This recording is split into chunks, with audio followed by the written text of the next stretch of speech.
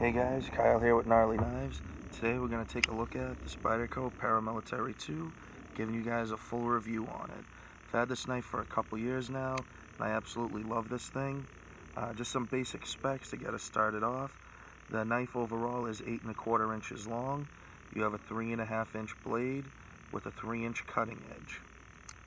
This knife you can go for around $120 to $130. Right now on Amazon it is going for $130. The prices do fluctuate, but I've always found it to be in the $120 to $130 range, at least for this style right here with the black G10 handles and the S30V blade steel. You can also get it with the camouflage handle, and it does have a black coating on the blade that usually goes anywhere $5 to $10 more. They do have many other variants. I do have one other example here I will show you guys in a few minutes. But getting right into it here, I want to show you guys some size comparisons, give you guys an idea, just some knives that most people will have. Alright, first up here we're going to do, this is the steelwill cut jack. This one is in D2 steel, and give you guys a little rough idea of size. Then we also have, very common, a lot of people will have, is the Spyderco Delica. This comes with VG10 steel. Very common knife a lot of people will have is the Ontario Rat 1. This is a very similar size knife, probably the closest in size of all the knives we'll be looking at here. And then we have the the Steelwill Modus, the Rat 2 by Ontario, and then finally the Spyderco Paramilitary 2. But this is the purple version, the one with the S110V blade steel. This one goes for about $40 to $50 more than the base model here. But this is the one we will be discussing. Now this is a really cool knife. It does have a lot of fun with the fidget factor with it, because you do have the compression lock, where it's very similar to a liner lock, but instead of being in the front of the blade, you do have the lock right in the back. It just provides you a lot of fun, and it actually, if you do think about it, is a little bit safer, because when you close the knife, unlike with the liner lock, you do not have to put your hand or fingers in the blade cutting path as you close it. And it's just fun to... and then, like with my last review, I just want to specify this does not have the factory grind on it. Whenever I do get a knife, I do put my own edges on them. But for the sake of future testing with new knives I get, I will wait to sharpen them, and I will do reviews with the factory edge to show how you will be getting them if you do decide to buy them. This one, I did put a mirror polish on it, and this thing is extremely slicey. Now this knife, you do have a full flat grind, so which means the thickness of the knife at the top, it just tapers all the way down. Unlike, if you look at the Steelwill Modus here, the part right there that is shadow, this is a high flat grind, so it just means once you get where that shadow ends, it starts to taper down, whereas with the full flat grind, it tapers from the spine all the way down to the edge. And also the same with the Steelwill cut jack. It's the same with the high saber grind, and then right where that shadow, the shiny part up here you're seeing, that is the swedge. But this highlighted portion here is the high flat grind, and then the taper downwards towards your cutting edge. Now just to show a few things like with the last review, just some of the cutting potential with it. So we're going to use our famous pretty zip ties again. And you will see that these just slices right through. In a moment we'll bring you over to the cutting board to show you some other examples I have here. Then we'll do the wire cut test. I feel like that is a good demonstration. So just with the twine again, see, it cuts right through. And then we'll do the double up. Oh, this is all tangled. You can see we have the two. It just goes right through. This is a very good slicing knife, especially with that flat grind on it. One thing it is really good for is whenever I do any cooking or food prepping, I do like to use the pocket knives that I'm carrying, and I found this one actually does very well. The only downside, just, you know, when you have the 3-inch edge, you know, if you're cutting larger tomatoes, stuff like that. But for smaller stuff, you know, slicing up smaller apples or peeling apples, stuff like that, these actually do work really well. I do enjoy using my knives for tasks like that. I don't know, I generally don't like to use cooking knives. I'm not sure why. Of all the knives that exist, I don't know why cooking knives never really got into. But I do like cooking. I don't get it. See, it's just a lot of fun to play with. And this knife actually is pretty easy to disassemble. At some point in the future, I do want to start doing some disassembly videos, and with just a basic precision screwdriver set, you can take these apart. But we'll go through all that in a future video, show you the stuff that I like to use. Now, getting to some more stuff, I'm just going to bring you down here a little bit. I'm going to show you on the cutting board here, just slicing right through. Let's see, we'll go. Trying to do it without shaking you guys too much. Going with the electrical wire. Just goes right through. You can do your push cuts or your slicing cuts. And that's one thing I do love with these higher end steels. There is absolutely zero edge damage. The spot that we were cutting still has a beautiful edge on it, and it's still just as sharp as before. Granted, we were cutting copper wire, not steel wire. At some point, I do want to get some steel wire, and we'll do a comparison review on that, on how well they work. You know, another thing too, a lot of people will be up against, well, using their pocket knives, cardboard. It just slices right through. And also a good benefit I really like with the Spyderco knives, instead of having the thumb studs, as we discussed with the Benchmade 560 Freak review, just going to use this example here. With the Ontario Rat 2, your thumb studs.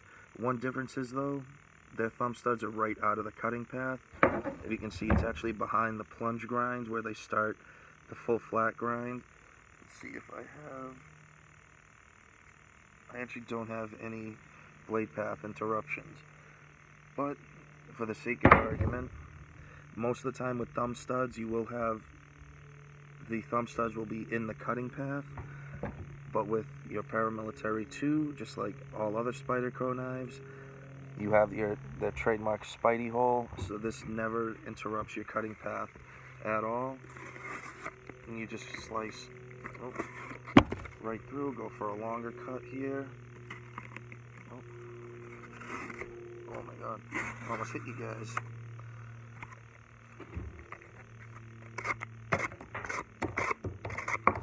So you're just slicing right through, and you do not have to ever worry about your thumb studs getting in your cutting path.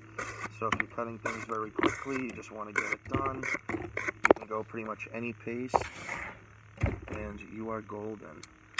Alright, oh, speaking of golden, this is also made in their Golden, Colorado factory. I know I do love their sense of humor.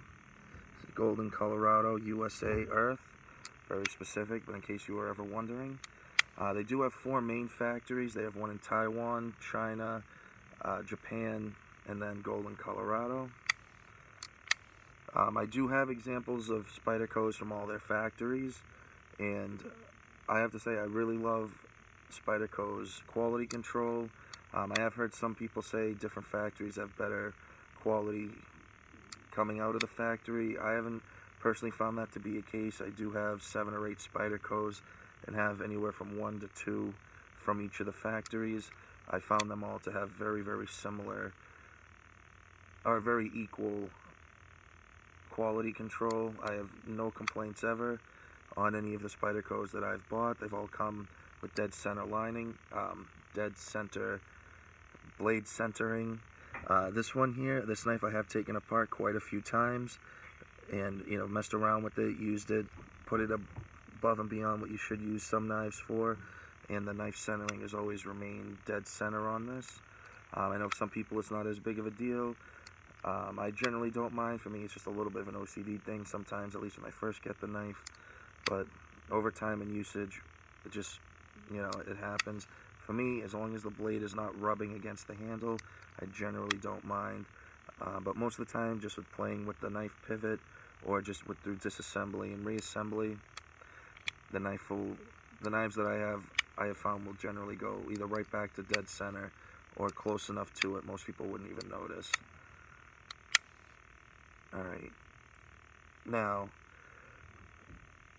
what is it that you want to get a knife like this for? Why do you want to spend $120 on a knife, $130? I mean, you are getting things that you won't just get in a regular Walmart knife that you get for $5 or $10. I mean, that might not be a big deal for you, Some people, yeah, it's a $5, $10 knife. It gets dull, throw it away, buy another one. Maybe not everybody wants to go and sharpen a knife. But I find that it is very worth it. I mean, you do have, when you start getting into these higher end steels, you do start getting much superior edge retention, overall quality of the knife. I mean, G10 handles is a very, very tough material. And also to say, this knife also, for the weight of it, for the size of it, the weight is really not too bad at all. You do get very good grip on it. What I do like, not everybody does, but I do like having a finger choil on some knives. I mean, I can generally live without it, but if it has it, you know what, there are moments, especially because I like to do a lot of wood carving and I like to use non-typical carving knives sometimes. This does offer itself very well for if you want to choke up on the blade and get in for your very fine carving work when you just want to take bits of material off. But then again, you don't need to use that choil. Just choke back down on the blade and you do get a very good grip. This knife is very, very well made. I really cannot say enough about the knife. I know it seems so far every knife that I've talked about on the channel, be it review or in general, I seem to love all the knives, but before I buy a knife, I do a lot of research on it. If I handle it, if I go to a store and it has it there, I'll handle it. So generally, I've never really bought a knife that I've been dissatisfied with, because I enjoy the research. I like watching different videos, different channels. It's one of the reasons why I started doing this channel. Hopefully help some people out that have questions or want to see what they can find out about a knife before spending the money. Especially too, I mean, that's a very good point. This is a $120 to $130 knife. It's not like one of those $5, $10, under $20 knives you can get at Walmart or most other, department stores. So I mean, that is a bit of an investment. And again, not everybody has to be like me and spend thousands of dollars over, a few years picking up all different knives. Or, I mean, in the case of this, bought two of the same knife. I loved it so much I bought a second one, and I'm actually looking at getting more. I love this platform. And that's one thing I do love with the paramilitary 2 in general. They do different sprint runs in all different steels, all different handles. I think one I would love to one day, but they're close up around $200 in the Maximate steel. But what I might get after this, the next paramilitary 2 at some point, I might get the S35VN version.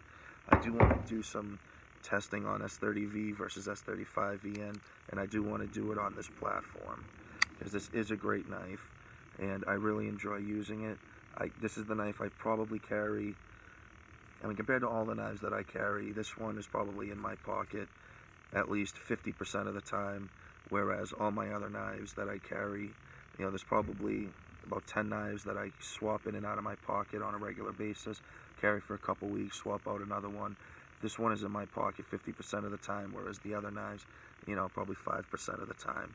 It's nothing to do anything wrong with those knives. I do love those knives, but I love this one. I love carrying it, and it fits all my tasks. The one thing with it, I do like to be a little more careful with. As you can see, this does have a very, very thin tip on it. So it is something that you do want to be a little careful of.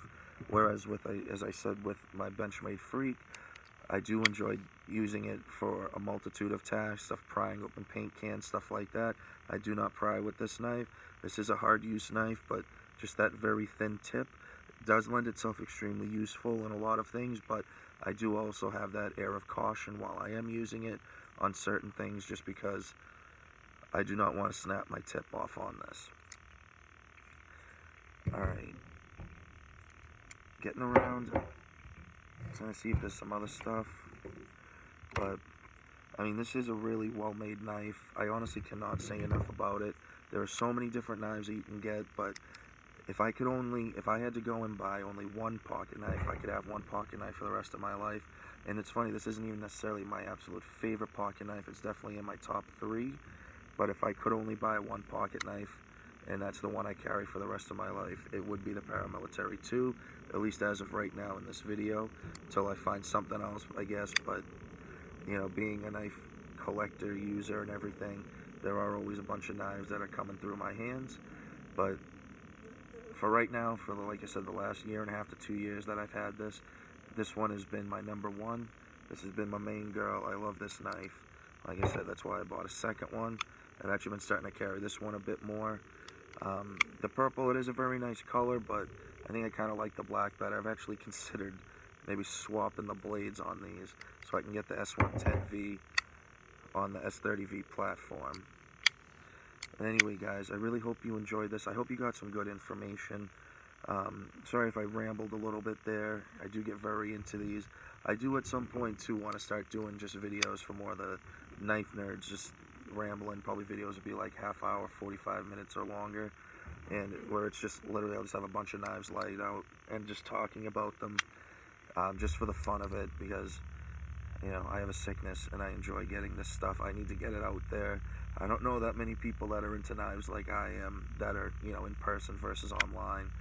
So this is also this is very therapeutic and cathartic for me to be able to talk about these knives. I mean, even if no one watches these videos, just me being able to say and speak these things out, because, oh man, I just love talking about them so much. Anyway, guys, I really hope you got a lot out of this. I really hope you at least consider checking out the Paramilitary 2 or Spyderco in general. They do also have Spydercos, some of the Chinese-made ones, you can get for, you know, the $30 to $50 range. So if you don't want to jump right in on spending $100+ on a knife in general, let alone a Spyderco, you know, I think some of those knives, like the Tenacious, the Resilience, you can get those for in like around the $40 range. You know, those are good entry Spydercos. If you want to spend even less than that, they do also have the Bird series of knives that Spyderco makes. It's their more budget line, where most of their knives are in the $20 to $30 range, some even less, but most of them are based on already loved Spyderco knives that people have been buying and enjoying for years. But if, like I said, you don't want to, if you want to drop $20, $25 and see how you like a knife versus jumping right into spending $100+, that is a good way to go. I will be getting some Bird knives to check those out compared to some of the Spyderco knives, do some of the budget Spydercos versus their entirely budget line of the Bird knives, and it's Bird BYRD if you are interested in looking those up. I really hope you enjoyed this video and got some good information out of it. Hopefully this helped with any decision making you might be if you are considering this knife. Please like, comment, subscribe, and share. I hope you guys have a great rest of your day. I really hope you were able to get some fun information out of this here. Oh, this is such a good knife. Oh, I just can't stop. Alright guys, you have a great one.